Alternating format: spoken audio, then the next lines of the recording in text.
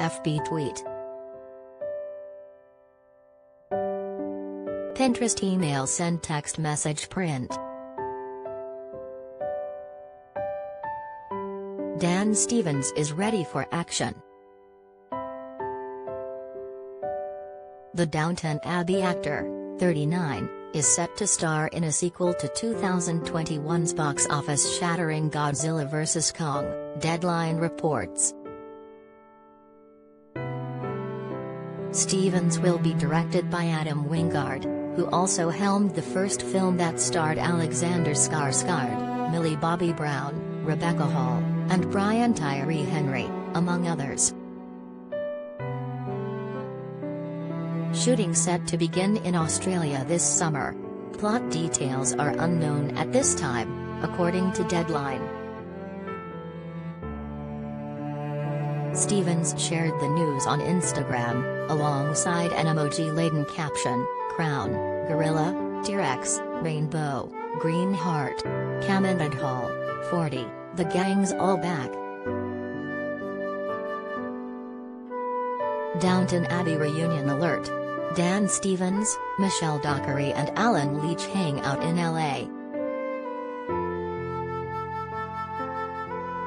Godzilla vs. Kong raked in $48.5 million domestically its opening weekend when it debuted in theaters and on HBO Max last spring, making it the largest turnout for a movie at the time since the COVID-19 pandemic began in March 2020, according to the New York Times.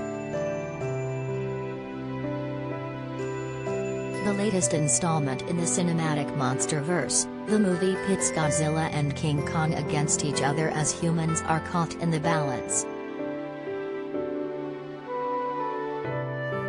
It went on to earn over $367 million at the international box office for a total of more than $468 million worldwide, according to Box Office Mojo.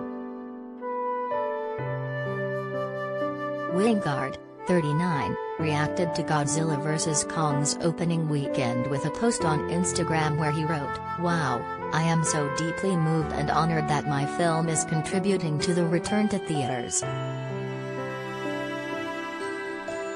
The fact that Godzilla vs. Kong is simultaneously available on HBO Max and we still saw such huge numbers in the cinemas is the ultimate vote by the people that we will never let the theatrical experience die," he added.